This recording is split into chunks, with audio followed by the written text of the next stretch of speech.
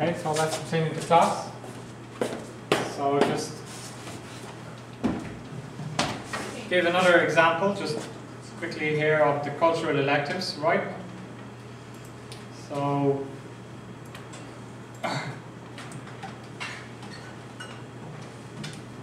cultural electives are customs that you may conform to, but you don't have to. Do you understand? Optional, not obligation. Okay? You could feel uncomfortable, so you don't have to do it. For example, in the Czech Republic, they offer you some liquor at the start of business meetings. Do you like liquor? Liquor, like vodka? It's a very strong drink. Do you like liquor? No? Don't drink every day? No? So probably you don't want to drink it, right? So you don't have to. It's just you can say no, it's okay. Right? I don't want to drink the liquor. Then the Czech people will understand you're not from Czech Republic. It's okay. Okay? But you could, it might be a good idea to accept and take a very small amount, right? Or just do like that, right? When they're not looking. Throw it over your shoulder, right into the plant. There's a plant behind you. That kind of thing. Right? Of course, I'm just joking, but just take a small amount, right? In the Middle East, they offer you coffee, but you don't like coffee. You don't have to drink it, okay? Well, you could drink it if you want, just to make them happy. Okay, but cultural imperative are customs that you must conform to if you want to be successful. Okay? For example, building the relationship in Asian countries, or making people lose face. Okay? Raising your voice. Don't raise your voice in the Asian countries. Just don't shout, right? Cultural imperatives. So then let's continue here. So we can have some cultural issues that we're going to discuss between. We just noticed now even Austria was a little bit similar to the US, right? So we can talk about Western area and Eastern area as a different culture, right? So for example, the Chinese perceive contracts as too rigid to take new circumstances into account. So they have no problem with changing the term of the agreement. Even though we made an agreement, we can change it something later because the circumstances changed, okay? So the Western business people might be surprised that they need to renegotiate their contract again with the Chinese party. So we talked about this one, the relationship. We saw that this was a big one, right? Executives in North America and Northern Europe, Austria and the US, they don't really need a relationship to do a deal. Okay? They don't need to know you well. If I make a deal with somebody, I don't need to make a relationship with them. Do you understand? I'll just go on the facts. Okay? But in East Asia, they want to have more extensive relationship. Latin America the same, and Southern Europe, Spain and France the same. Okay? Well, France is kind of in the middle. Okay, so this implies different levels of emphasis on the underlying social contracts. So, can the arrangement be understood as a business relationship, or is it more personal or social? In Northern Europe and North America, it's just a business relationship. Okay? In the other countries, they want to have a more personal relationship. Are relationships with employees, customers, and suppliers understood in economic terms, or are they more complicated? So this is a different issue in the different cultures. So here's an example. A new US plant manager arrived in Japan, and he started downsizing. Do you understand downsizing? It means making the staff smaller. So he thought this unit has too much staff. They don't need the staff, so we're going to downsize, even though the company is already making a profit. So there was a big resistance of the employees because they think this violates the social contract. Okay? Maybe the social contract may be stronger in Asia. So a union, the workers' union, had a big problem with this. So they wanted the salary increase and they insisted about job guarantees. Local suppliers refused to do business with the company. Okay? they thought it's not trustworthy. Even a decade, 10 years later, after the manager left, the suppliers were still boycotting the company. Do you understand boycott? Yes.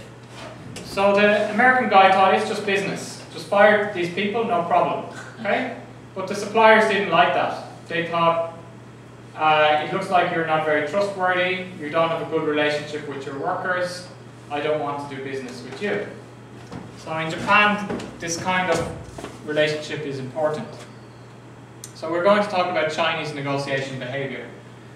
Korea's biggest trade partner. Which country is Korea's biggest trade partner? China.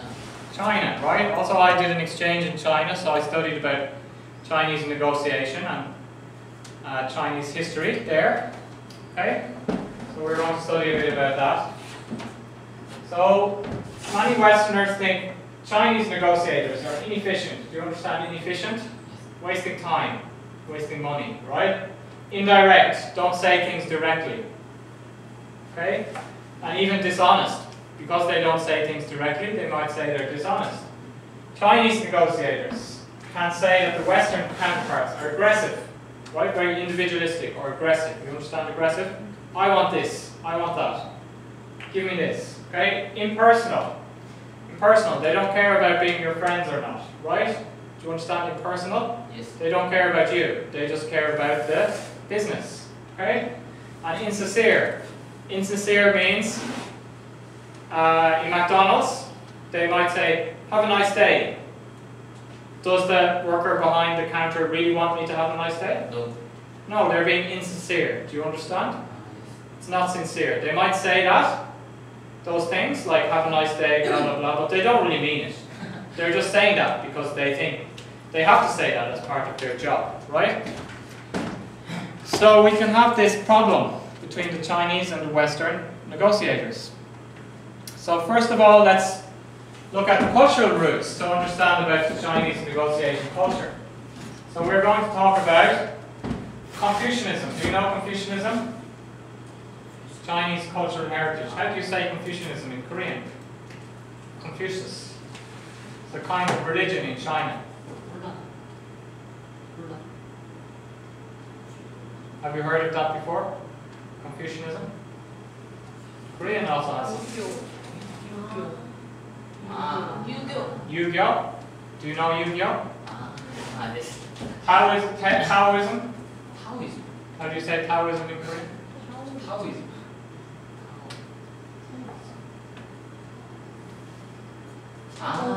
도교. Yu-Gi-Oh? I understand. War strategy. China has, I can see on the Korean TV, you have a lot of TV programs about different, in Chinese history, fighting against each other, right? Yes. And they have a lot of strategy books. You understand strategy? Yes. About the war. Then China has a planned economy, okay, and also this is their history. And now they are getting international exposure. So all of those things affect the Chinese one. So the cultural roots first. So for example, patience is a famous virtue in Confucianism. Are you patient? Patient? Are you patient? In English we have a saying. Do you understand virtue? Yes. Patience is a virtue. Have it if you can. Always in a woman, never in a man. Okay, so in English saying it's like women are more patient than men. Okay? It's not, if you look at the kindergarten, usually women are working in kindergarten. Because you have to be very patient with the kids, right? An orientation towards harmonious relationships. Harmony, you understand harmony? Yes. Do you guys like harmony? Yes. I don't care about harmony. We don't have a harmonious relationship, doesn't matter. Maybe we'll perform better if we're not in harmony, I think. Right? If we're too much harmony, we might not be performing the best that we need to be. Right? But this Taoism idea, we should have a harmonious relationship. Okay? And then survival instinct in the war strategy. So, China had a lack of... do you know anything about Chinese history? What happened to China in the 19th century or 20th century? She studied in China. No, Western country invade China. Did you study in China? Yes. No. Why did you say she studied in China? For a year. For 1 year? Did you study in China? Please tell us the story. What part of China did you study in? China language. My major is Major is Chinese. Did you go to China? What part? You don't remember?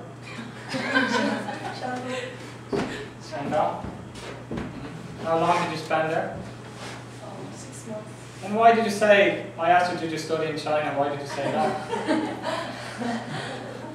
Hmm? What did you study in Shandong? Chinese. Chinese language? Did you study Chinese history? No. 你可以说汉语? Oh. 我会说汉语。我知道。Oh. 你喜欢中国？你喜欢中国？我喜欢中国。我为什么？It's not Chinese class.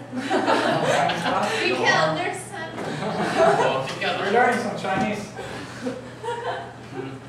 So what you're interested in Chinese history? You said the Western countries. What did they do to China in the 20th century?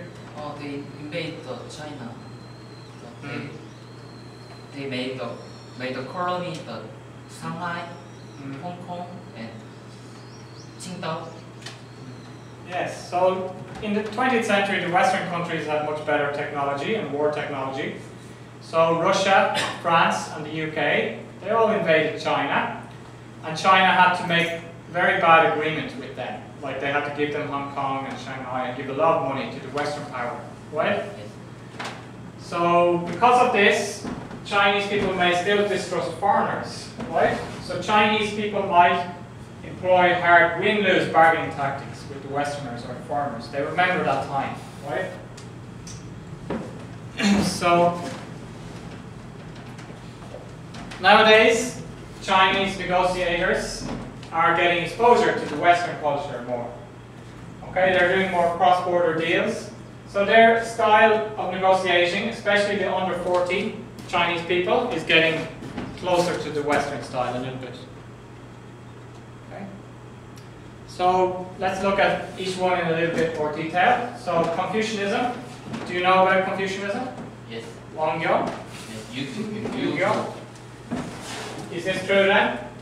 These are the 6 core values: moral cultivation, importance of interpersonal relationships, family, Orientation. respect for senior people, pursuit of harmony, avoiding conflict, and face. Don't lose face. Is that true? Yes. All involved in. So we can see that religion can affect the culture, right? Also in the Western one, right? So, do you respect the seniority and hierarchy? I find the Korean students are very respectful compared to the Western students. So it's easier to be the teacher in Korea. Students respect more, right? Sometimes in the Western class, the student might come to the class drunk. Right? Or their phone might go off in class more often, right? Or just it might happen, not that it does happen, right? Or they just might miss the class without saying anything to the teacher, right? And they don't respect their parents like Koreans respect their parents, right? But they don't mind losing face. We'll talk about it later, right? What about Taoism? Wu Wei means actionless activity, to act without acting, or letting go. So find a middle ground or compromise. Okay? So both of these are less concerned with finding the truth. They're more with finding a way which works, right? Which is harmonious. It might not be the right way to do it, but it keeps the harmony. Okay? And it works for both of us, then it's okay. Then, do you know Guanxi? Yes. What is Guanxi? Do you have Guanxi? Good Guanxi? So, business in China is not about business between organizations, but business between people. Okay, so for example, your successor does not inherit your friends and relationships. As I perceive, Chinese do business with you, not with your company. You can't be blue-eyed and believe you have made friends through 1 or 2 deals. It takes more time. So this is a quote from a Swedish guy who's doing business in China. Okay? So he is saying that if he leaves the company, the Chinese might not do business because they know him. Okay? So he leaves, he's going to take his friends and relationships with him. And the new person has to start again. So, Westerners, we have a clear difference between professional and personal relationships. Okay, so if I go to work, that's just my work colleague. They're not my friends or close friends, right? Well, I understand from my wife, who's Korean, that in Korea it's more important to make a relationship with your work colleagues, right? Because that's the Korean culture. And they talk about personal things at work, like their lives, right? To the other people. But in Ireland, they don't really talk about personal things to their work colleagues, okay? They make a line between the work and the friends, okay? So it's the same for business, right? We're making a negotiation. You're just my business associate. You're not my friend. I don't think we need to be friends. Why do we need to be friends, right? Do you understand? But in China, they don't make the distinction. So they think the interpersonal contact is important in the business. So this can be a problem when we have the Chinese foreign cultural relationship, okay? So in China, for the Guanxi, they have 2 types of relationship. Either warm friendship, very close, or impersonal arm's length relationship. So either they're your close friend, or you're not. You're outside the circle. Okay? So it's more complicated in the Western culture. We're not that much draw the line, right? More layers, or you can be here and here. So outsiders or strangers are held to arm's length relationships, to which a distinct set of ethical standards applies. So I have different ethical standards for my close friends in China, from Chinese, right? But if they're an outsider or a stranger, not my close friend, I have a different set of ethical standards. So I can treat them differently than I can treat them. Do you understand? Yes. So, for example, Chinese negotiators generally send an inviting signal by calling their newly met foreign counterparts old friend. So if the Chinese person calls you old friend, it means they're giving you the signal that you are now in their warm friendship area. What should you say? Should you look enthusiastic and also call them old friend? Or just say, oh, okay. Just going to say, okay. No, right? You should also call them old friend. And then, how do you say old friend in Chinese? I don't know. Do you know?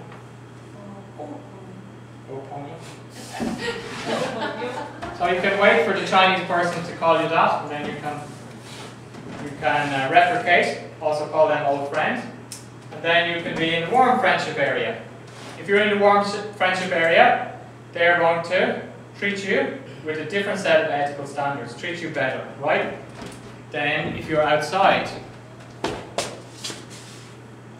So, in China, they're more worried about moral influence than the law. So in Confucianism, law is not very important. Okay? It thinks that people's behavior can be influenced by self-regulating moral mechanisms. Okay? For example, instilling a sense of shame in people. So somebody in China once explained to me about the Guanxi, especially the people who graduate from the university, the same university, right? They have a group of friends. Okay? And then if they do business together, and one of them cheats the other person or deceives the other person, then they're going to tell all the other friends. And then that person is going to be outside the group. Do you understand? So they're going to be shamed. You understand shamed? In all of their friends. So this kind of system is like a self-regulating moral system. Okay, if I do something wrong to one of my close friends, they will tell my other close friends. Everybody will know about that. And then I get some punishment. Okay? Not by law. But if you're a stranger, outsider, okay, and I do something wrong to you, the law maybe is not going to punish me, and also I'm not going to get any punishment, this kind of punishment of shame.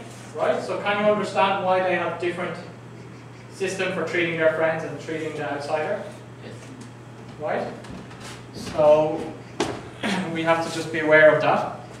So they don't involve lawyers much in the negotiation process.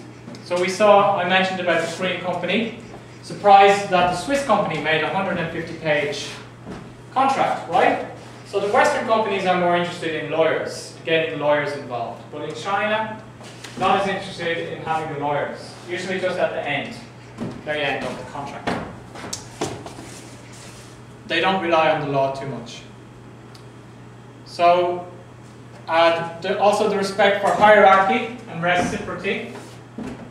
So you guys understand about respect for hierarchy. So, for example, when a Western person comes into the room, there's 5 Chinese people there. Who should they shake hands with first? Or the President, but I don't know that. I'm just going to come in and shake hands with each person. Okay? And then the president is going to feel bad. Probably they're the last one, the most important person, right? And I shook hands with the other people first. They lose face. But I didn't understand about that. Okay? So it's important to find out who you should shake hands with first. Who's the leader? It's important in China to know who is the leader of the team. Another example is using the formal title, the correct title for the correct person. Okay? Rather than just their name. If I just call them their name, they might not be happy.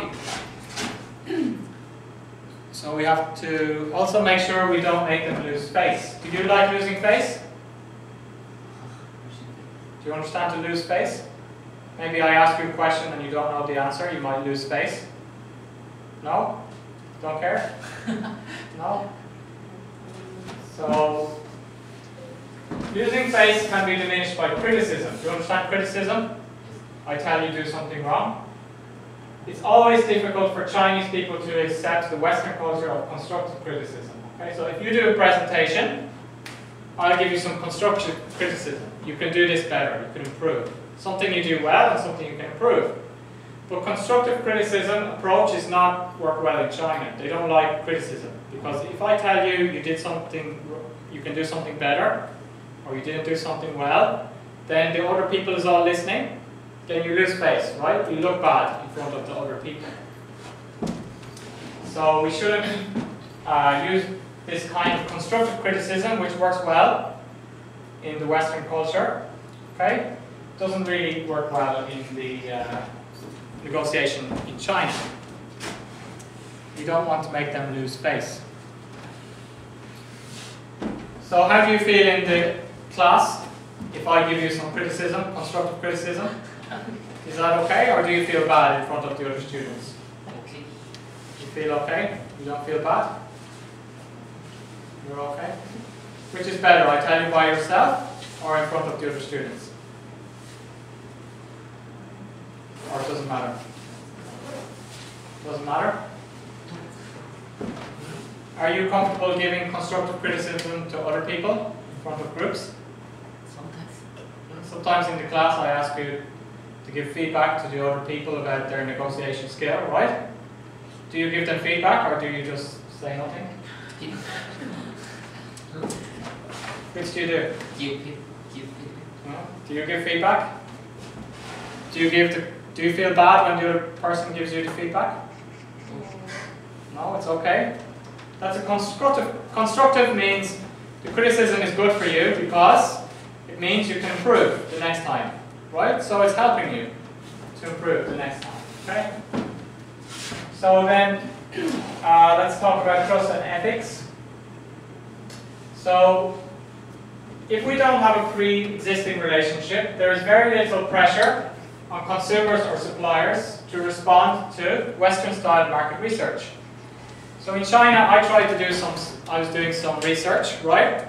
I tried to do some questionnaire, but people don't reply. It's very hard to do the research in China because they don't know who you are. They don't feel like they should reply or tell you the information, right? So in the end, I had to just rely on some the head professors, Guan Xi. He had some friend who worked in the finance industry or some friend. Then I met them and did an interview. The only reason they talked to me was I was the friend of the professor. Do you understand? That kind of way. So, for example, in Taoist ethics, it's okay for Chinese people to deceive researchers, right? Not if they just do it to harm the researcher, but if they want to help their friend's interest, right? Then it's okay to deceive the researcher. So, different idea. What about the war strategy? You seem interested in the Chinese history. Yes. Do you know about the Chinese war strategies? 손잡은 거? 응? 손잡은 거. What's the name of that? There's a 손잡 fifth. the right turn name and Hmm? take.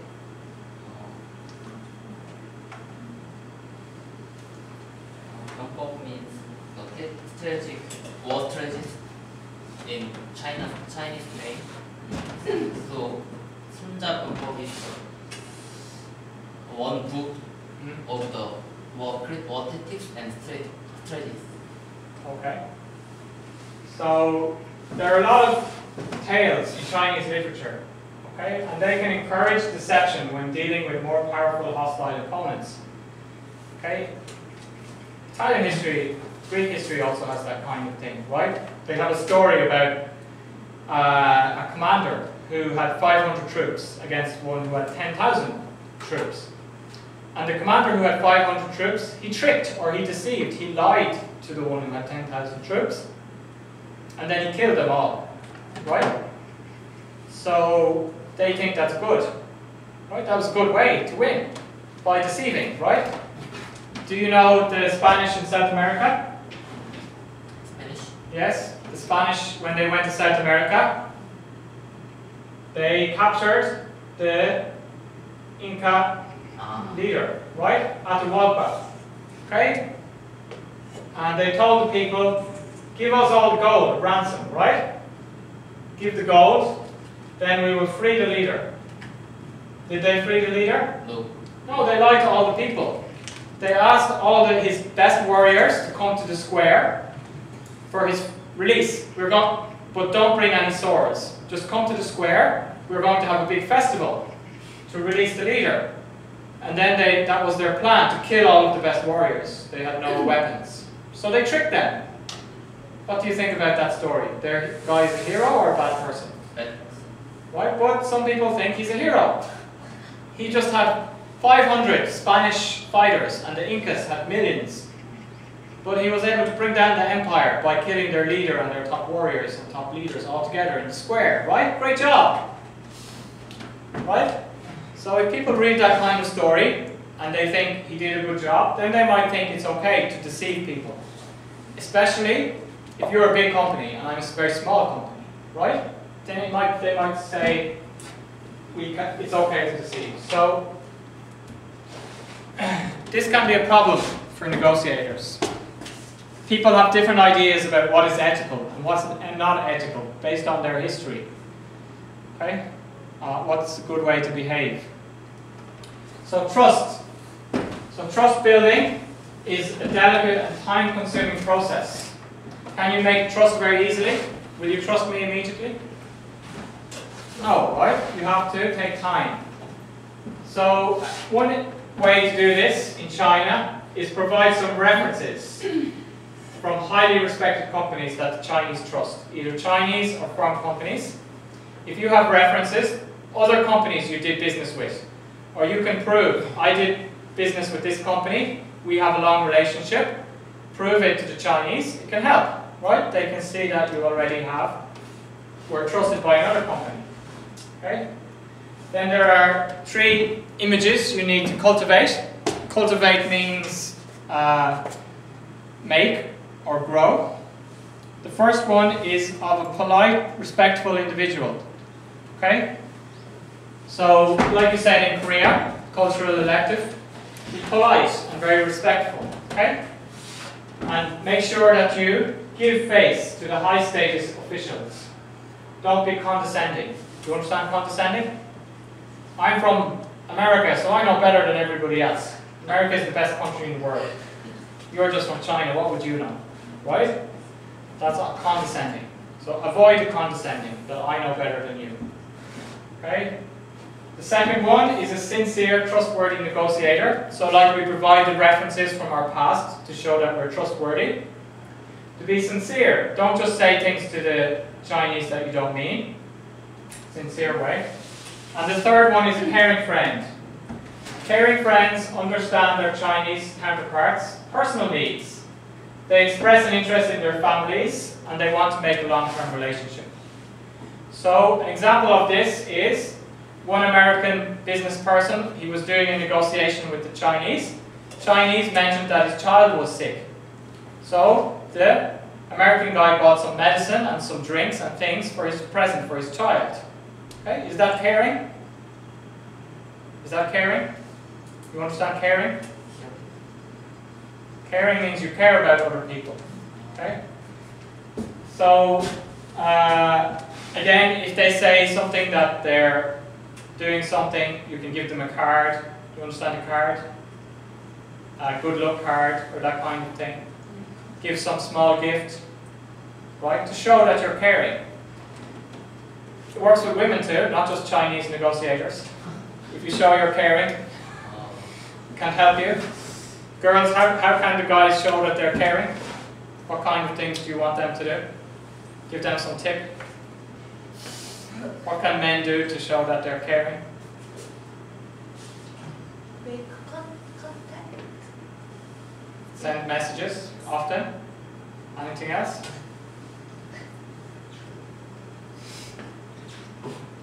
What do you like men to do to show that they're caring?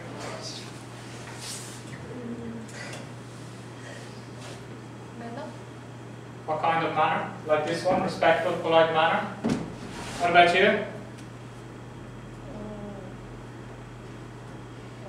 Use of good word. What about you? Give some freedom. Okay. It's normal, right? What's wrong with that? Did you learn? Yes. Send messages often, right? Don't just ignore. Send often messages. Buy some presents sometimes, right? Use a nice manner and nice words, okay? Say thank you. Thank you. Learn something, right? So it's the same with the Chinese counterpart, okay? Same thing. When I started working, I had some 70 volunteers that I was managing, and it was the same thing. They're volunteers, so I had to try and remember their birthday, okay? Or they came to some training course. I had to give them some small gift, okay? I had to, maybe they're not going to watch the video, I had to pretend to be interested in their families, right? Do you understand? Yes. Remember details. Politicians are very good at remembering details. Politicians have, one of the reasons you can be a successful politician is a very good memory, okay? So I met you before, I remember you. You told me you have 2 children. I remember you have 2 children, and I ask about your 2 children. I remember one is a boy and one is a girl. I remember one is doing their high school exam, okay? So that is kind of caring thing. Shows you care about the other person. If I do business with an Irish person, that might help me, but not that important.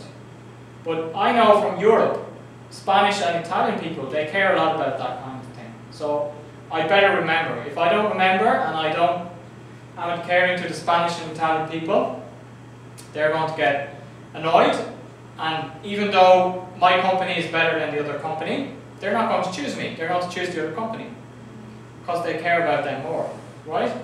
Maybe they're more emotional than the Northern European people is not very emotional.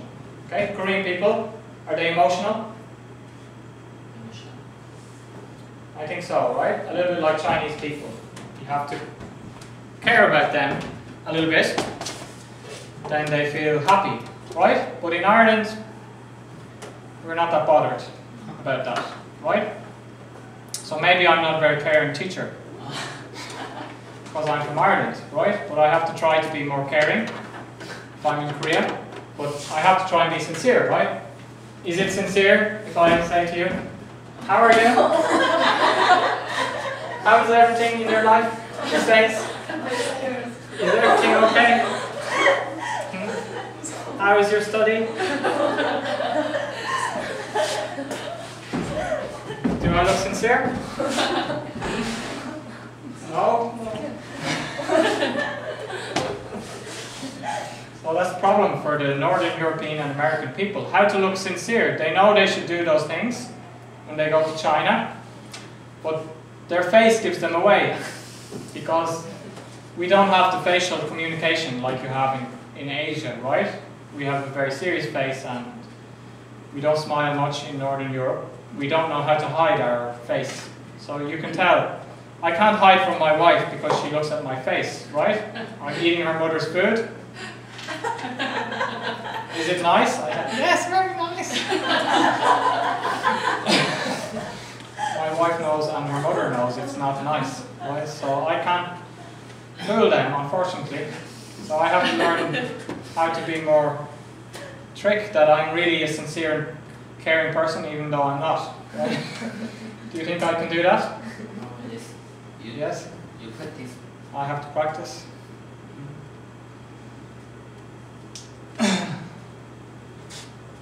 Okay, so then current trends.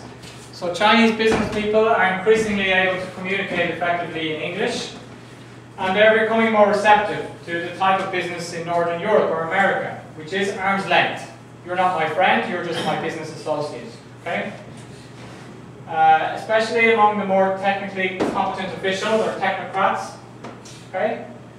Non-personal factors. I have a better product. This is what I would say. I have a better product. I have better technology.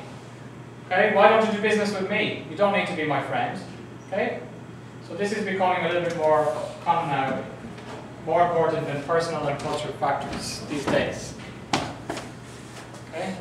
So what should we do if we disrespected the culture? So discuss with your partner. We made a mistake, we disrespected the other person's culture, what should we do now?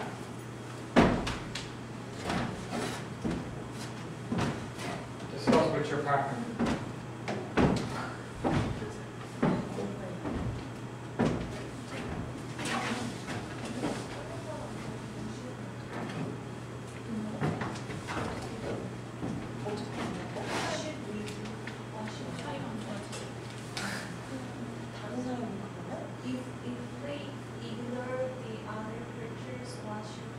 Yes, so we came to the meeting, we shook hands with the lower people first. We called the Chinese person by their name, not by their title. Right? We made them lose face, we criticized them at the meeting. So what are we going to do now?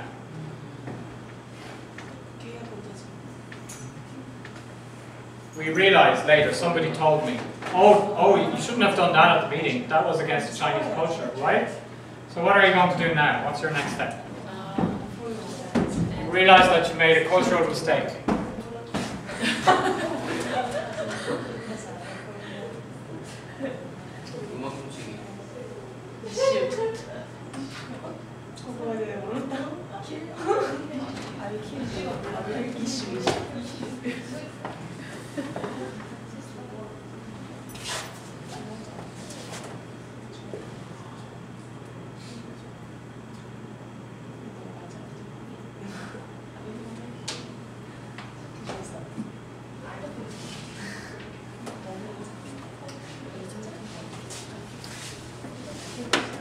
Kim Gong-ju, what are you going to do?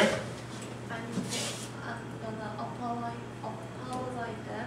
Apologize to them. Yes, apologize to them and make things better. Make things better. Okay. So if we didn't mean it, we try to reassure the other side that the breach was unintentional. So apologize and say, well, do you understand unintentional? Just explain to them it was a misunderstanding. When I come into the room in the US, I always shake hands with the first person.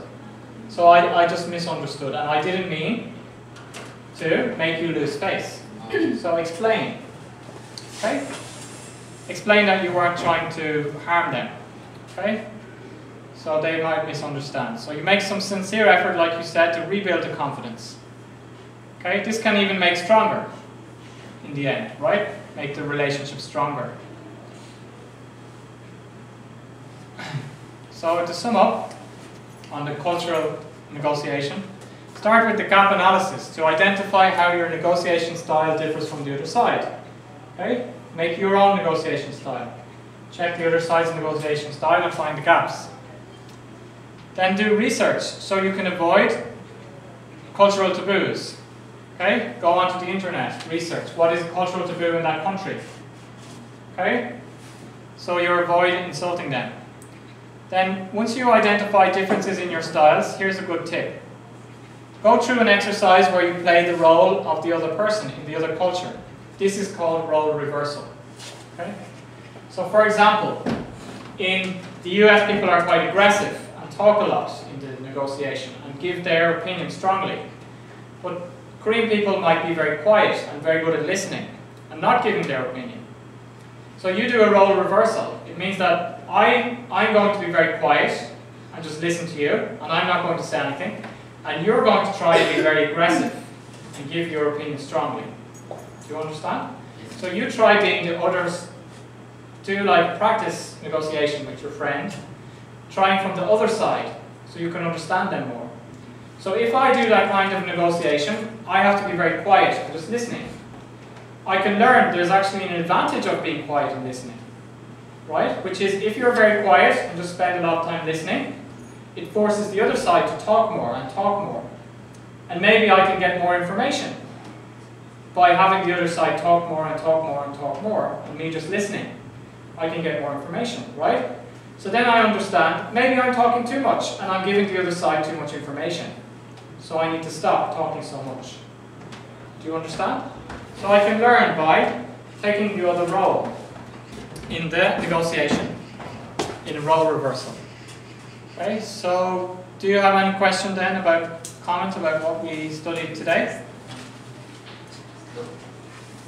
Okay, you were in China. Can you give us any just tip about negotiating with China, or maybe something you think which was more important that we studied about negotiating in China?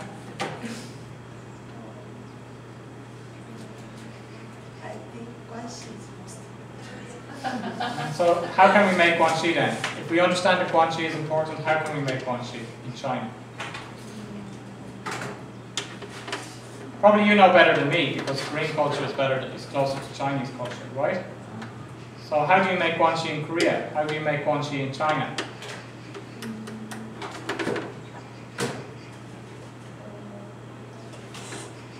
with lunch or dinner with friends.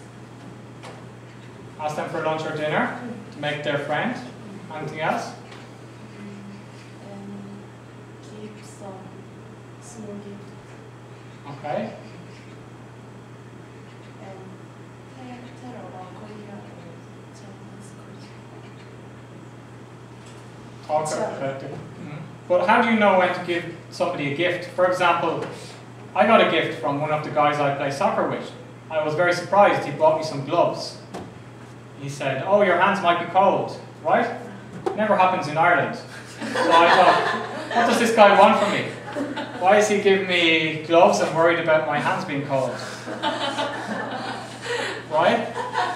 And then, do I give him a present back? I didn't give him any present. He gave me another present again later, but I never gave him any present. So how do I know when to give the other person a present?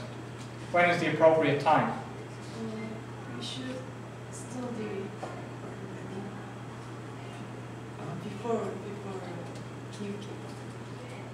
How do I know? After 1 week, knowing the person, 2 weeks, 1 month, 2 months? When should I give them a gift? Is it uncomfortable if somebody gives you a gift that you just met? Or that's okay?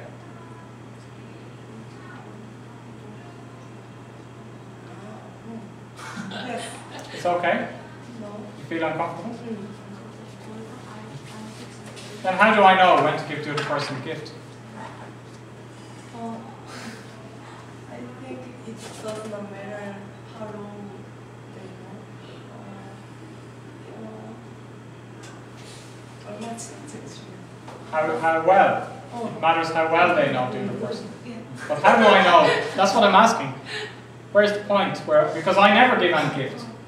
So when should I start to give the gift? Oh, 1 month. In a month? Okay. Alright, so let's finish there for today then.